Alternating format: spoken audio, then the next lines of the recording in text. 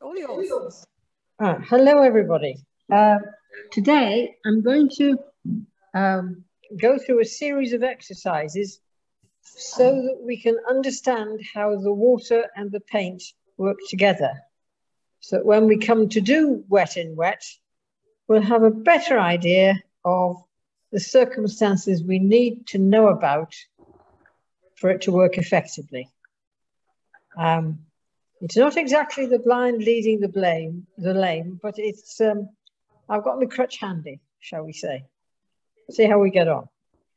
Right, now then, if you take any colour, I don't mind what colour it is, and you put it on the page like that, please do so.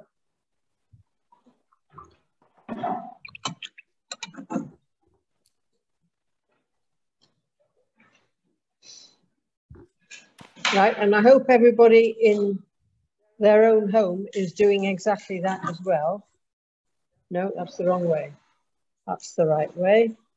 There we are. Sorry, friends. No, sit down, all right. Right. Now, if you've done that, take some clean water and drop it into your paint and see what it does. You can see it's changing the way the paint granules are going. So take some more water and drop it in the same place.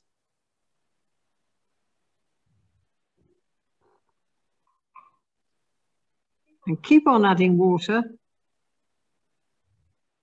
to that place. And you can see what it's doing is driving the paint to the edge, and the middle where you're dropping it is getting whiter and cleaner.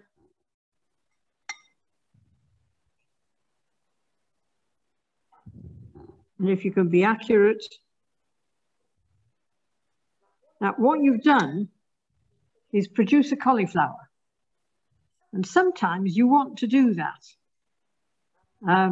For instance, if you were painting a carnation and you wanted one of those with those raggedy rags just right at the bitter end, if you paint the end with the red and then you drop water to push the paint towards the edge, then you'll get that paint right towards the edge and it will just sort of fade gradually into the white and look quite effective.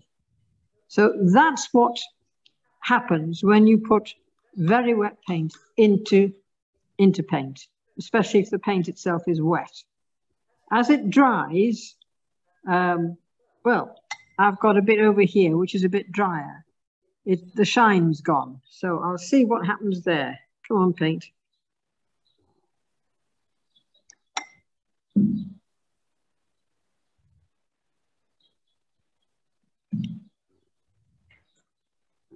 It's doing the same sort of thing, precisely.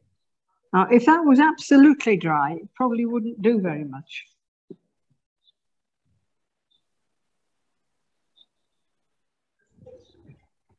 So what is the next one, Pet? Can you? Right. Okay. So let's see what we can do about washes and things. So take your paint, any color that you want. I'm going to use ultramarine. And I'm mixing some in my paint palette. There it is. I'm mixing some in my paint palette here. So that I've got, what we normally do is to get a wash like that. Now I'm going to make a shape along here as if I was painting the sky. Now supposing I was going to put another color in there. What you normally do, and everybody does it this way, to start with, you clean out your brush so you've taken away the paint you just had, so to speak. And then you pick up the color that you want to drop in, say a purple. Right. Now, you washed your brush, so that's full of water. You've picked up your paint, which is also full of water, and this is full of water. So if you drop that, come on, you drop. Put it in. There we are. See, I put it in there. Can you see immediately? You need to move the thing over, the camera over. You can see that immediately it's spreading into the paint that's already there. Because the paint is wet, the paint you're working into is seriously wet. If we were going to do it into dry, I haven't got any dry yet, but that wouldn't happen. You'd just get a blob. Sometimes you want them to spread a little bit, but you don't want them to spread that far. Okay, have you caught up with me, everybody?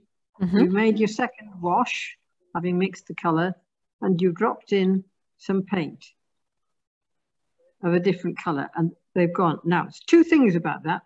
One is they were both wet when you put them in. The brush was wet, the paint surface was wet. And the other thing is those two paints had the same amount of pigment in them. So because they had the same amount of pigment, they just mixed together.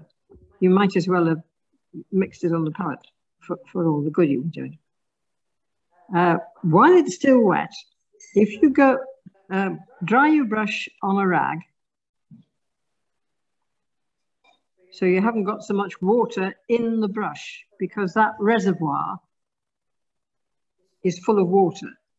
And if you dried the water out just by touching a rag, that helps because you remove some of the water. Now, if you take some of the purple straight from the, well, I'm using purple, straight from the paint, and you put some of that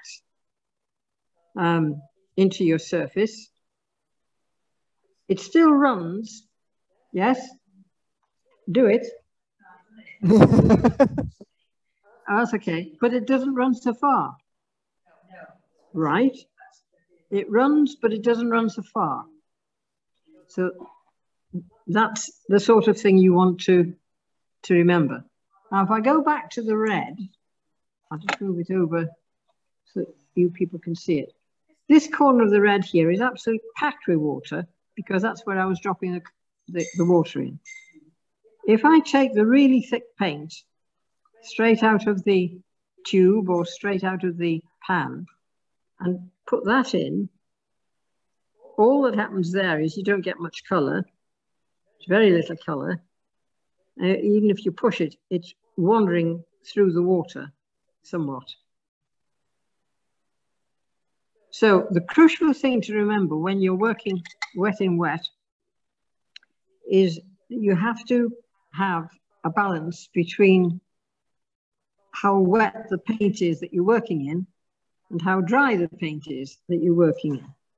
If we go back to the blue, if I look at it now, the sheen, there's a sheen on the red because it's still very wet, but the sheen is beginning to go off on the blue there.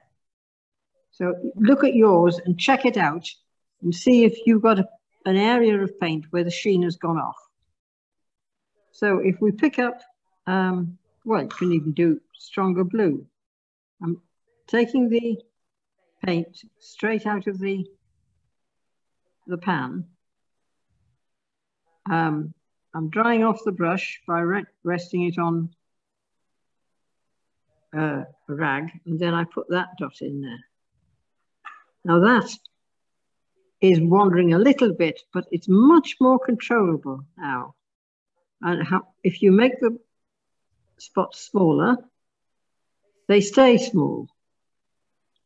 Make the pots bigger, they stay bigger. If you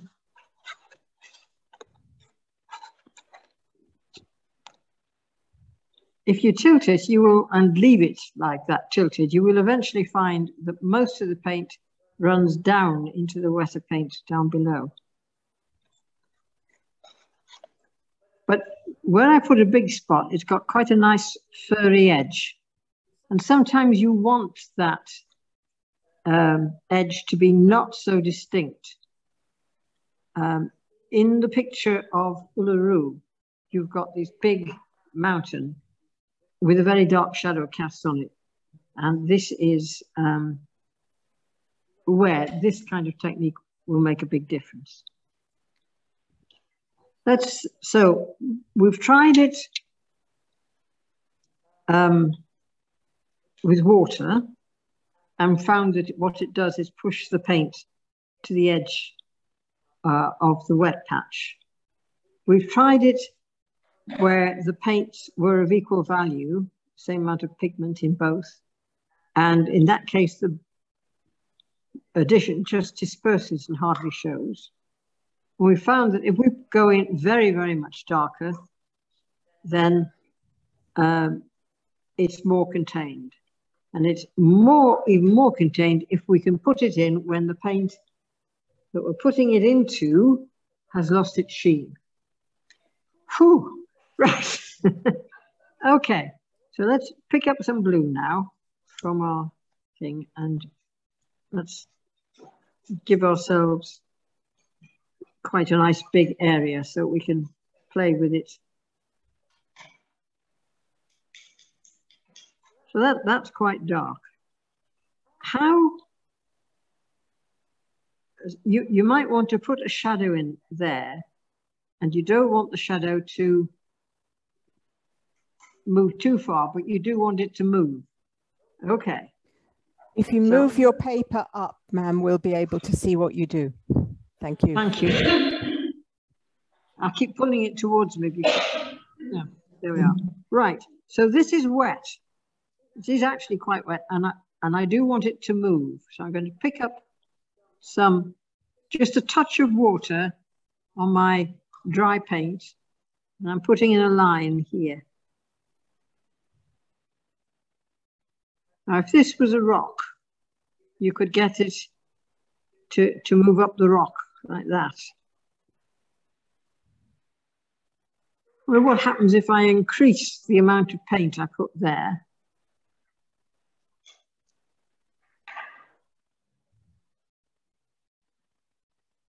It moves up a little bit and it pushes what's already there a little bit further up. So it is suggesting that the rock has shape, and it's doing it quite interestingly and giving you some sense of shape. So let's try doing that with something that looks a bit more like a rock.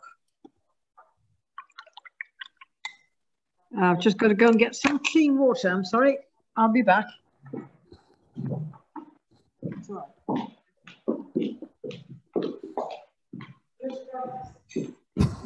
Did you catch that?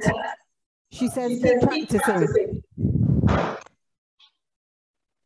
which is what I'm doing. And not getting at all the result I'm asked for.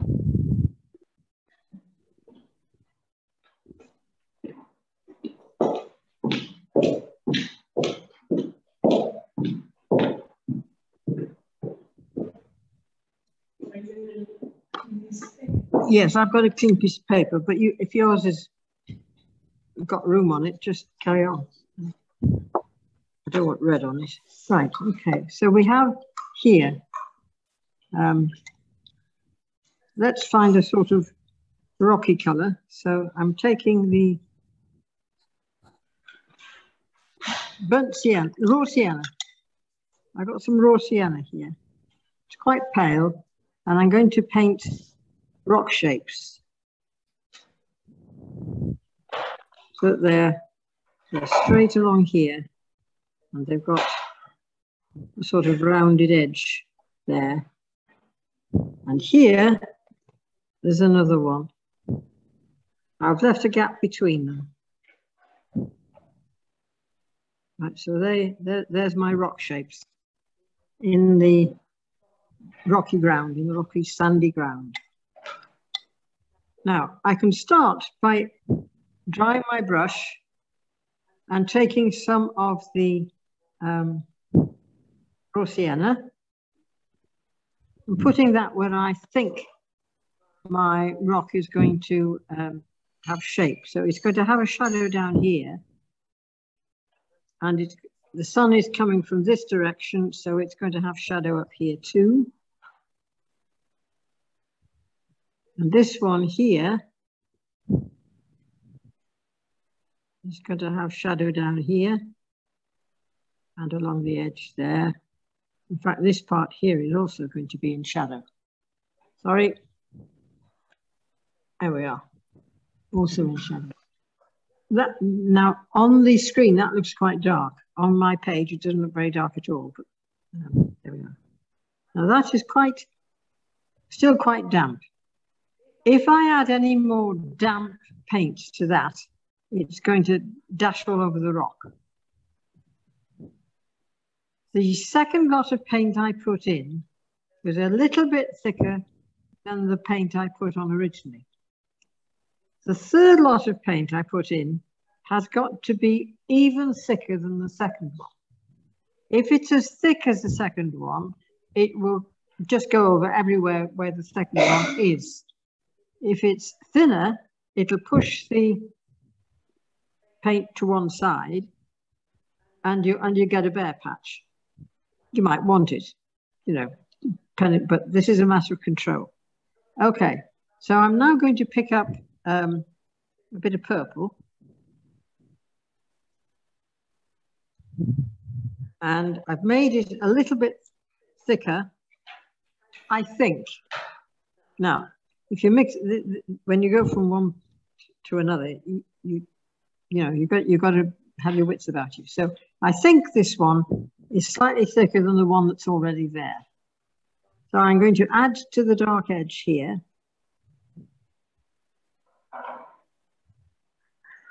Now bear in mind the paint above it is thick. This round here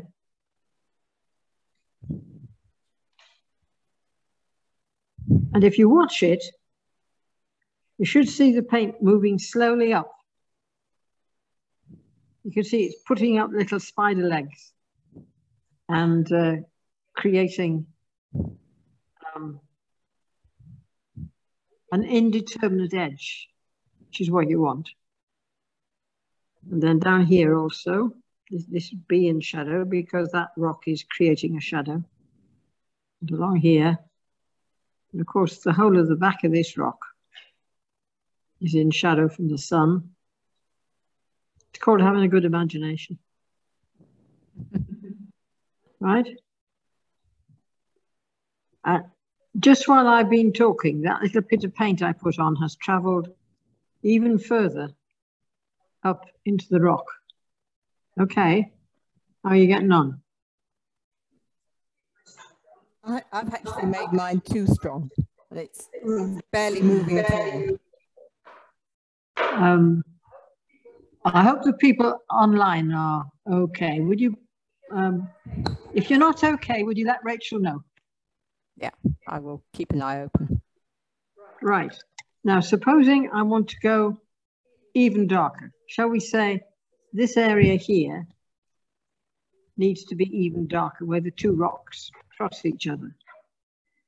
So I need to put in some more paint. Could be the same color, could be different color, but it has to be thicker. So I take all the water out of the brush on a rag. Don't, for heaven's sake, grab the bristles and heave with a rag. Just be gentle. They cost money, these things. And I'm going to go into ultramarine because it will show you what's happening. My ultramarine is nicely moist now, so it's quite wet. And I'm going to put in just at the corner here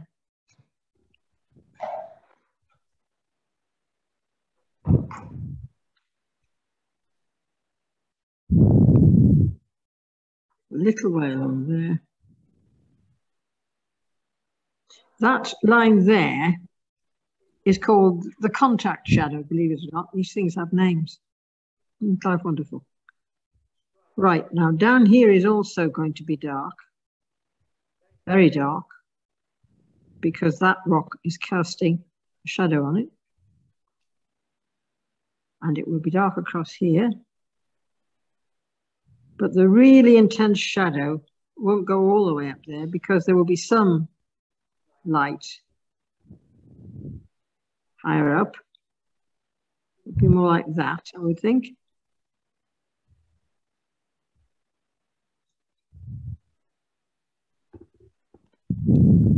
Now, can you see, even though I'm not touching them, those other paints there are creeping beautifully up the rock.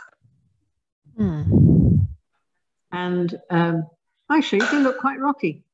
Though I say it myself, what shouldn't. If I'd had the patience to let this rock dry after I'd painted it, before I did this one, it would look even more effective, because there wouldn't be that little white line between them. Right? Now, can I make that even darker? Well, I suppose I could. Let's clean the brush, take all the moisture out, and be really sure you've got most of it out. And I'm going into Prussian now. And I'm making quite sure that my paint is practically neat. I don't know if this is going to make any difference because the ultramarine is so dark, but there, yes, it does. That is really almost black there. And it's going to make quite a big difference.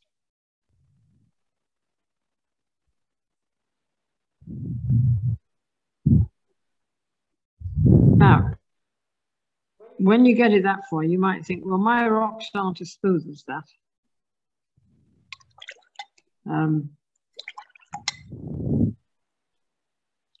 And I want to do something about it. Thing is, if that's now dry and you put paint on it, and it looks dry to me now. Yes, that's dry. And you put paint on it, you're going to get a hard line. If the rock is a rounded rock because it's been smoothed by the waves, it won't have any sharp, jaggedy edges. All its edges will be rounded. So putting it on dry paint is going to produce a hard line. What can you do about it? Let's have a look. Right, if we go back, am I going too fast? No, right. If we go back to this blue one, which is drier, if I want to put more paint on there and I want it to spread, because it's dry, it won't do it. Let's try. That's not going to spread at all. Have you tried?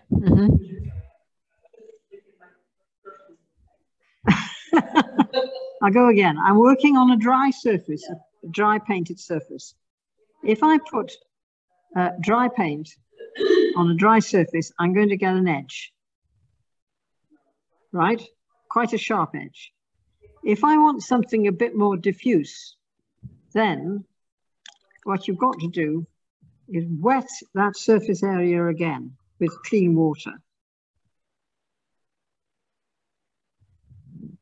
Take the water out of the brush again, pick up your excess paint that you want to put in and put it in to the newly wetted surface.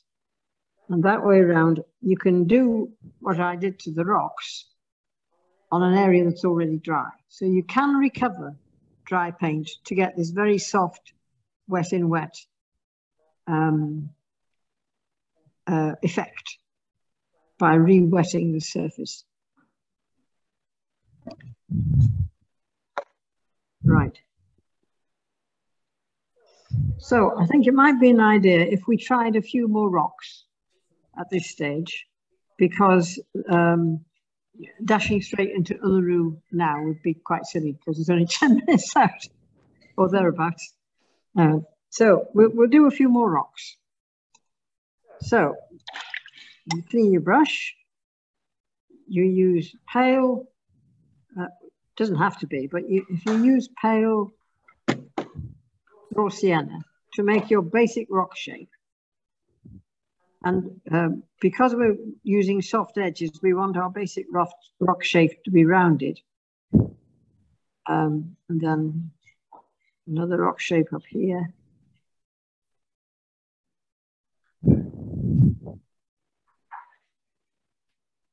Another one here. So I'll put 2 or 3 rocks there.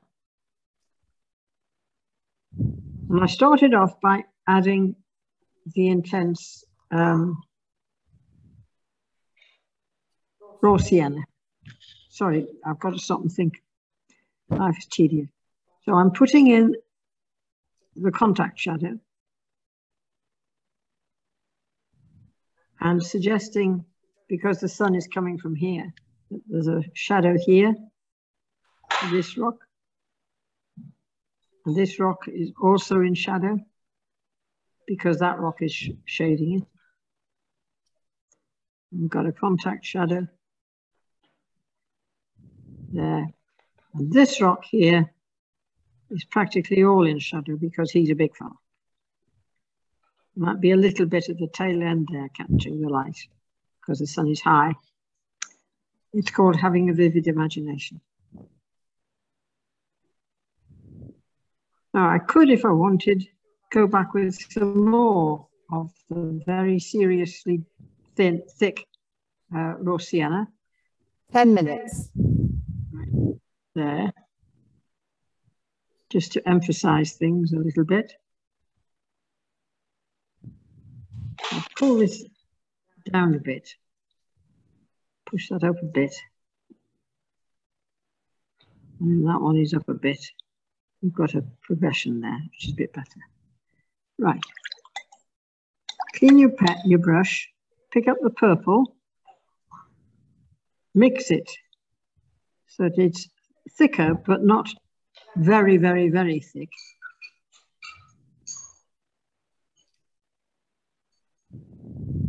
And see how you get on putting that in. If you start somewhere where it's less important, you can always rescue it.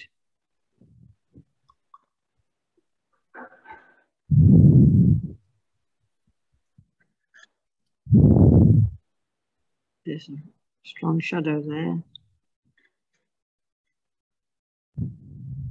But all this one is in shadow.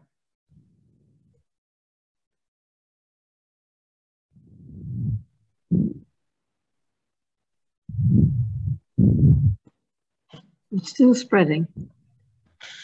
Looking back at those, can you see how it's spreading on these? Still spreading. It'll go on a long time. I think this is where the paint fairies come in. Mm. Right. Clean your brush. Pick up some quite thick blue paint. Now I'm taking the paint straight out of the pan. The pan has got some water in it, so the paint isn't neat in that respect, but it is a lot neater than what I've been working with, because I have been working with mixes that I did in the pan, so they're wet. This I'm taking out of the little pan of color itself that has some moisture in it. Now I want to differentiate a bit, so I'm going to only put that here. Again, this is imagination.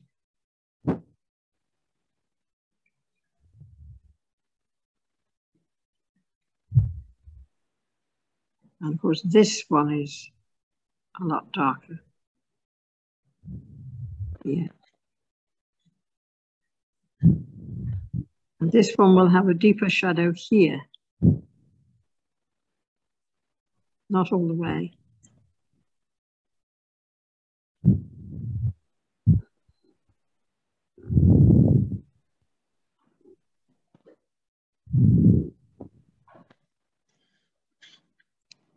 And you can, if you like, take that along there a little bit.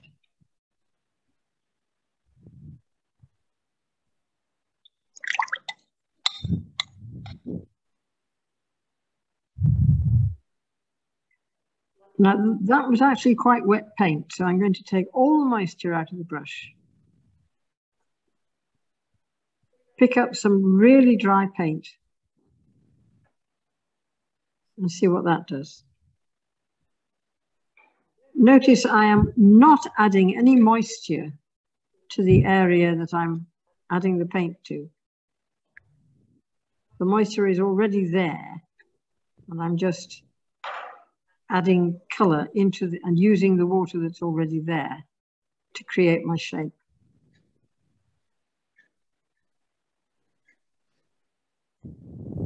This area here is dry, and I wanted to get a very thin contact shadow. I can do that if it's dry, just by using a little line of paint. This needs to be very much darker there.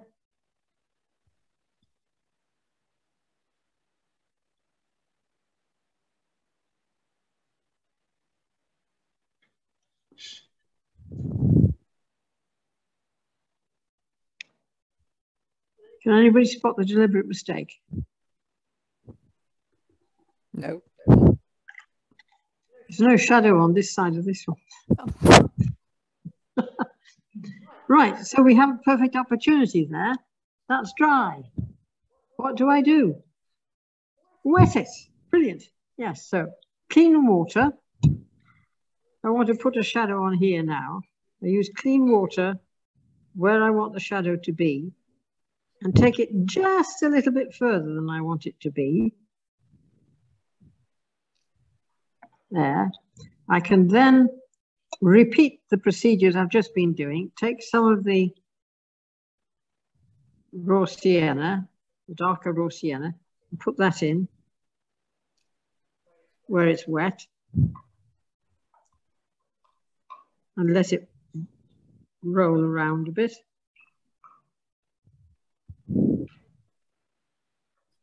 That's giving it quite a nice shadow there.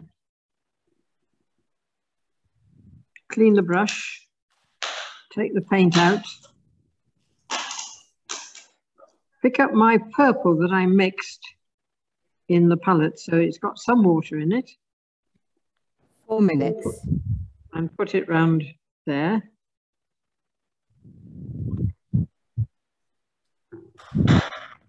That's throwing up a nice shadow again on this tall rock here. Probably go across here a bit too, wouldn't it?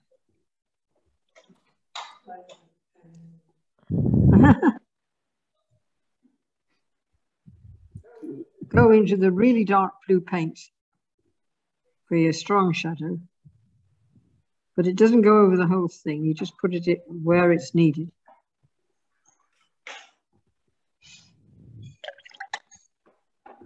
And finally, if you want to make it really, really dark, put in something like Prussian blue, or Prussian blue is about the best. It's a real beef of a thing, isn't it?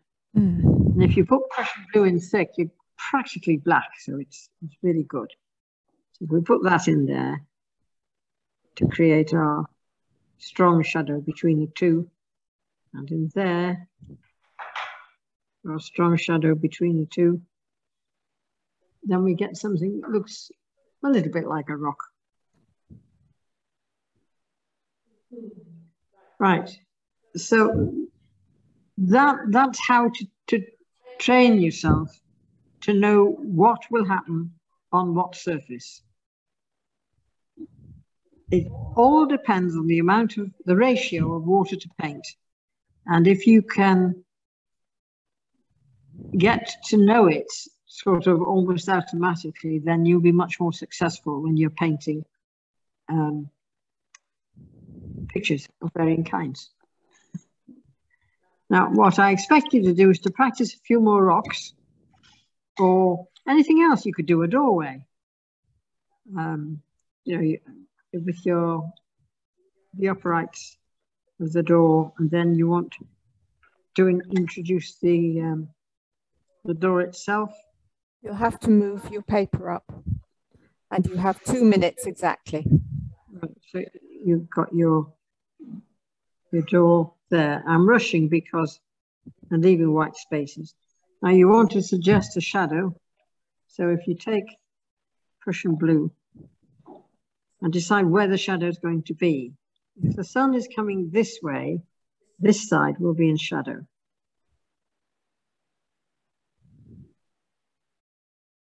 So you can